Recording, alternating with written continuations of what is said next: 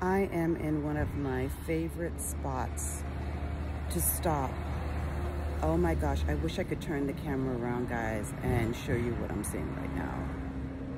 It's a gator just coasting along in one of my favorite spots that I like to sit. Wow. So, anyway, yeah, so back to the message. I don't know if you've noticed, but, and I told you guys this a few videos ago, that around or after this eclipse, we were going to start to see some things pop off. We were going to see a lot of activity, even some violence, and we are starting to see that. And that's not where our attention needs to be right now, to be honest with you, but just be aware of what's happening. Also, a lot of us have been feeling just really, you know, like stuck, and been feeling off-balanced. And that eclipse energy just really did a number on a lot of us.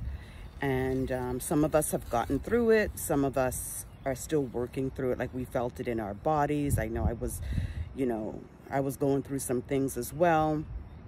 But it's all clearing, it's all shedding and working its way through.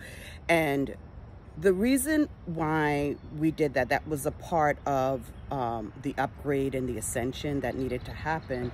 But also, as we're going into these times where there's going to be some volatility, we need to be able to find that calm place. So coming back to this calm place where I am right now, and there's a butterfly. So a calm place, it can definitely be a destination, but we really need to be able to find that calm place within ourselves.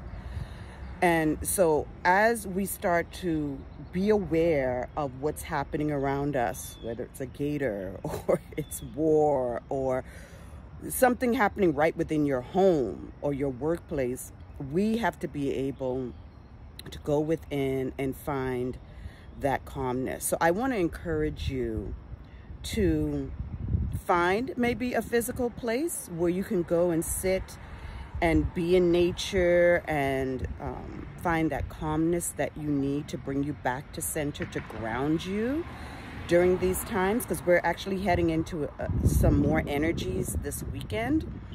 But most importantly, be able to find that calm place within yourself.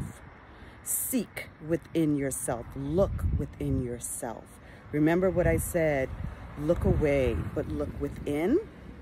And that's going to help us all move and shift this energy. This stuff is going to be going on, but it's only going to be going on for those who really want to pay attention to it.